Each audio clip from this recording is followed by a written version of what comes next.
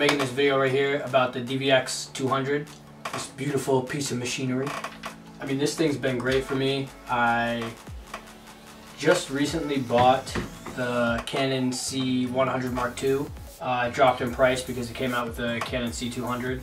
I was gonna sell this camera. I was gonna get rid of it, but I think I might keep it just because there's like a time and a place for it. The C100 Mark II, a lot of people were like, it's a great run and gun camera, you know, you can do everything on the fly, which is true and not true. This camera is a great run and gun camera.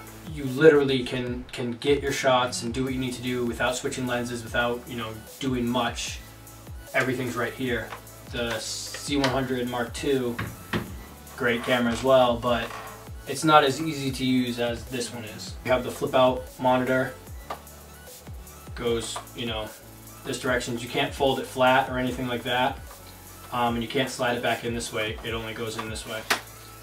But awesome. I love how they have that kind of hidden, so your screen just stays protected. ND filters, built-in ND filters, which is huge. That's one of the main reasons why I bought this camera. 2 SD card slots, which is awesome. You can do relay, so it records one and then continue recording onto the next card. You can do, you know, backup card, things like that. You can do proxies. So they have a lot of options where you can, with your record format, whatever you want to set it as. Then they also have a audio door to protect your, you know, buttons here from getting hit. You can still change your audio levels through the door, but you're not going to just bump them and hit them, which is really good.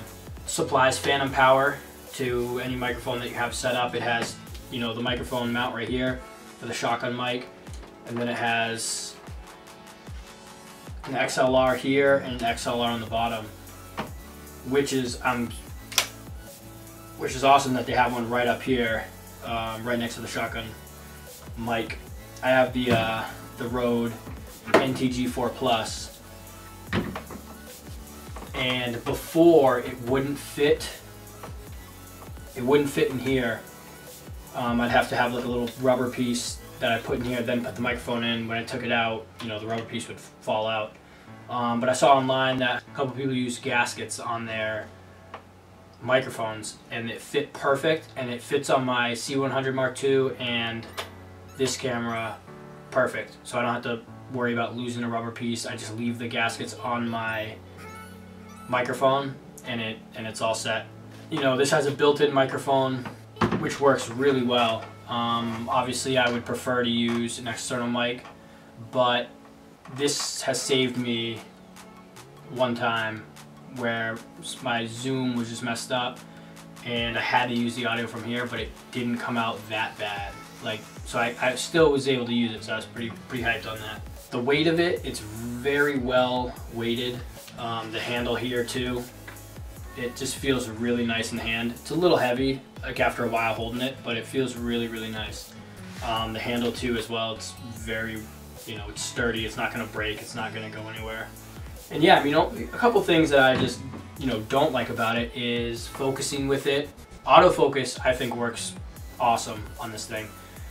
You know, granted, you have to have the center point, but I think it works really well. Manual focus is a different story because it's not a hard stop lens, like it's not a hard stop focus. It just keeps going and going and going, so you have to, like, it's just weird how it's set up. You can change a couple of the focus settings in there, like fast and just the way you do it, but I just find that manual focus is just not as easy as it is on like a DSLR lens or, you know, something like that. So this has your true 4K, your UHD, and your 1080. You know, it does you know, 24, 30, 60 in 1080. It does that in UHD, and then it does 24 in 4K. The cool thing, it also does 120 frames a second in 1080 and 2 frames a second as well. So you can do like cool time lapses and things like that with this camera. It's infrared, or it has infrared, which is, you know, I never thought I would use it, but I used it a couple times. Like I was up in Jackman and we were looking for moose, and it was getting dark out. I'm like, oh wait a minute, I can flip on the infrared. And then another time my buddy was doing stunts or whatever on his motorcycle, and it was getting dark, it was getting late, we were about to wrap it up, and I'm like, oh wait a minute, let's try to get some shots with the infrared. I mean, the times that you're going to use it probably aren't going to be a lot, but just to be able to have that feature is kind of cool. And it works really well. It limits you a lot to like your settings and things. It kind of picks what it needs to pick to get the best image, so you don't get to choose really much, but it still works. The reason why I bought these Canon C100 Mark II is because the one thing that I did not like about this camera was the color science of it. The skin tones were just off. They were orange, they were green. You can change the scene files in there. They have like 4 scene files already set. Every single one of them are horrendous.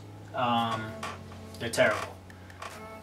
There's a couple people online who have made some scene files that you can download, and I just didn't find any of them worth using. Like, they all just weren't really that good.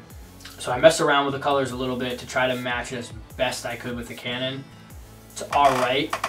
It's still just not as good as Canon. Canon has the best color science, I think, there is. At first I was shooting with my 7D Mark II, and just the color in that is amazing. And then, you know, I got this and I was like, damn, like, it's just different. And I just don't like it. But that's really like one of my only complaints with this camera. Or the reason why I'm going to keep it is because I went out filming with my buddy. I do a lot of like run and gun, like on boats, film fishing, a lot of the up close, and then you need a far away shot. And for me to have to switch lenses and do something like that with the Canon C100 Mark II, it's just time consuming, and it's not worth it for me to like sit there and do all that, and to bring this camera and to be able to have that wide shot and then zoom in if someone's catching a fish, or have that macro setting, so you're not changing any lenses. Everything's, you know, right here in this camera is you know, awesome. I can't stress that enough how good this camera is with run and gun situations. When you have the ability to switch lenses and put like a 1.8 on or something like that, a 1.2, 2.8, you know, you get that blown out background. With this, it's a 2.8 at the wide, and then it's a 4.5 when you zoom in. So you're not really blowing the background out. It's a little different look, but it's whatever you prefer, I guess. So this has some custom buttons on it, but these 4 user buttons right here, you can program to set to anything on the camera. A lot of people have had problems when they, you know, your EVF has a sensor in it. So if you know, are filming and something blocks the EVF, it's going to shut the LCD off. And so, you know, keep it up here, film like that. But what I did was set it to my user button 1. So if I hit it once, it's LCD. If I hit it again, it's just EVF. And if I hit it again, it's auto. So it's back to, if you block it, it goes, you know, the screen will turn off or whatever. My user button 2 is area mode. Touch the screen to focus on something, and then touch it here or wherever else on the screen, and it's almost like a, you know, a little focus pull. And it works great. Just to be able to have that, to be able to touch and focus on whatever, is pretty cool. And then I don't have anything set on my user 3, and my user 4 I have set for macro. So I click that and then it pops into macro mode, and I can, you know, you can get super close to things. One of the big things I like is, you know, the hood right here. Just to be able to have that, I think is huge. You're not losing lens caps, everything's right there.